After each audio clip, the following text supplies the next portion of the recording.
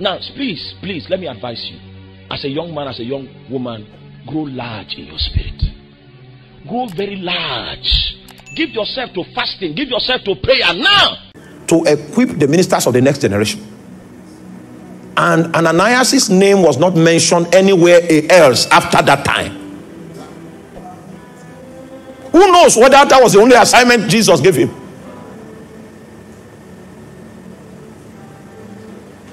What made you think that the person that gathers the highest crowd is the one that is in the service of Jesus? As if that can impress a spirit being.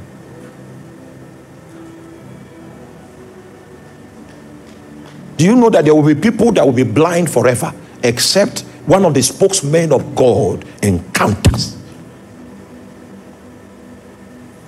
Do you know that you will not even understand yourself except somebody that has received the ability to speak for God? He begins to preach. Then you begin to, even your encounters, you begin to understand.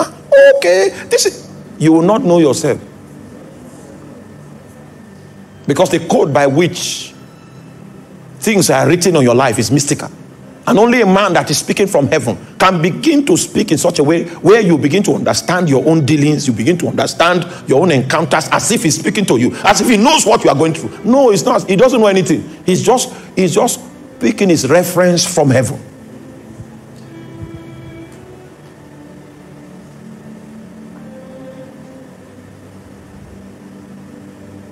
We went somewhere for a conference and the big minister just came on the podium. He was looking angry.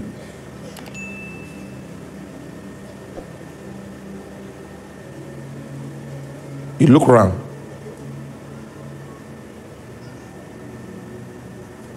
He said, you see this shoe is 2,000 pounds. You will get there. I just took my bag and left. He has not seen the body. It's a noise maker. It's a cymbal. Has loud sound, but it's no content, no matter.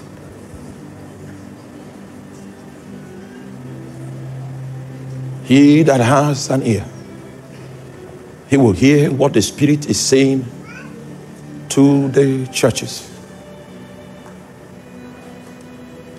As we press on tomorrow, in my own quota of the presentation, I will show you the true description of what ministry is from the perspective of seeing the body of Christ. Anything short of that is not ministry. I've been studying this matter for some time now. I had to go back to my original calling. Okay, what? Yes. And all the encounters I had even before I started preaching every day. To check the original calling. Not the one I gave myself, but the one he gave me.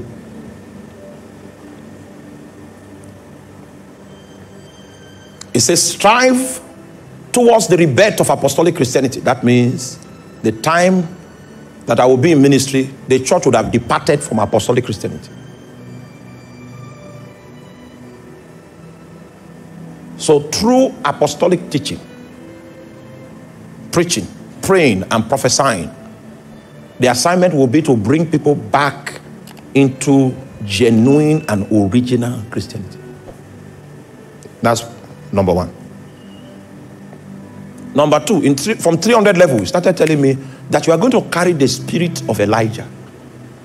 I will give you authority to confront what is going on in the body of Christ that I'm not the one that is responsible for. I will give you that authority. And you are going to do it by the word of God so that you'll be accurate. And that's the aspect of my ministry I do that I am most hated by fake preachers. But you know what? I am convinced it is my ministry. And when I do it, I go home. There's peace in my heart. My Lord is happy. Yeah, I get a lot of enemies from that, but that's what I was called to do. And I've seen more people delivered from that part of my ministry than any other part. Yes. More people. So I know that the people that hate me are few. Very few. They are insignificant. They can be ignored. The body of Christ is coming. There's something God is marshalling his army to accomplish. Yeah. I know I'm not a pastor. I don't talk like one. I know I have weapons that I choke people. I am not too refined. Yes. Elijah is like that.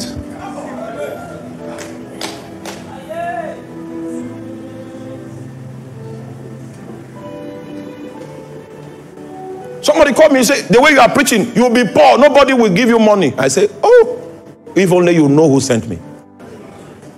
My mission is not to make money. I would have stayed in the oil industry if I wanted money. I had the opportunity to make money. My mission is to serve Jesus. And Jesus did not say I'll be the richest man in my village. He didn't say that. He didn't say that. He didn't say that. Are you with me now? We must see the body of Christ. It is not a teaching, it is a life. It is not a doctrine, it's a realm. It's in custody of the Holy Spirit, and if you have not seen that realm, you cannot receive grace to speak to that mystical body. When you begin to speak from Jesus, the body of Christ, the genuine church, the real church, can recognize that voice. They can recognize it. The only people that will not recognize it are the ones that are not in the mystical body, but they are in our physical churches. Those ones will consider what you are saying offensive. They'll consider it something that will destroy their enterprise. I choose to speak for Jesus. It's a choice. It's a choice. It's a choice. And I pray that every minister of the gospel that traveled in here, that you will make up your mind as you go back, that all you will do, your preoccupation is that you will be a mouthpiece for Jesus, like one of the stars that are held in the constellations by his hand, bearing witness of him in your territory and in your generation. Now, please, let me advise you. As a young man, as a young woman, grow large in your spirit. Grow very large. Give yourself to fasting. Give yourself to prayer now.